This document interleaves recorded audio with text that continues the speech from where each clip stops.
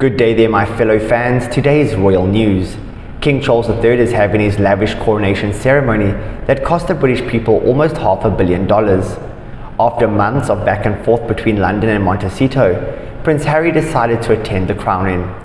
As for Meghan Markle, she concluded her best option was to remain in California with her two children, Archie and Lilibet.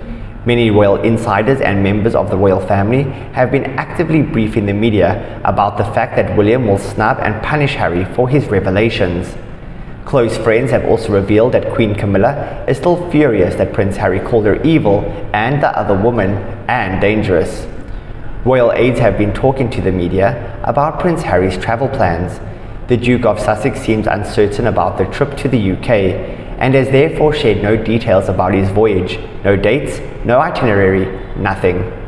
Additionally, he has stopped answering the emails that King Charles' staff members have sent him in the past weeks. Members of the royal family have all but certainly made it clear that they did not want Prince Harry anywhere near the fancy and expensive event by leaking an embarrassing story about Meghan Markle one day before the coronation. Many are questioning the convenient timing of a story that paints Meghan Markle as evil by the late Queen Elizabeth II. The Spectator's Cara Kennedy revealed that Her Majesty held a dinner during her last vacation in Scotland in August 2022. The Queen had the royal family and some close friends at Balmoral, and while chatting, she confessed that she saw through Meghan Markle and branded her as evil. While the guests sipped on drinks at the reception, they were shocked that the 96-year-old made candid and harsh remarks about Markle's interview with Oprah Winfrey. Kennedy said the source close to the family claimed everybody's brows hit the ceiling when the Queen made the frank remark about Markle. They said it was out of character for the Queen to use such a word as evil to describe Meghan, but she saw straight through her. It was a startling sentence to hear from the most forgiving woman on earth.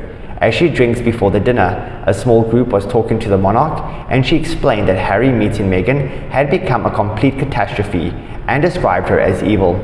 The source added, "By this point, we all knew the Queen's health was in decline, and she had months left. She seemed regretful about how things had panned out." Royal observers believe that the humiliating story about Markle was leaked to force Harry to skip the coronation. Royal drama at peak. Thank you guys for watching. Please do like, comment and subscribe for more. Goodbye for now.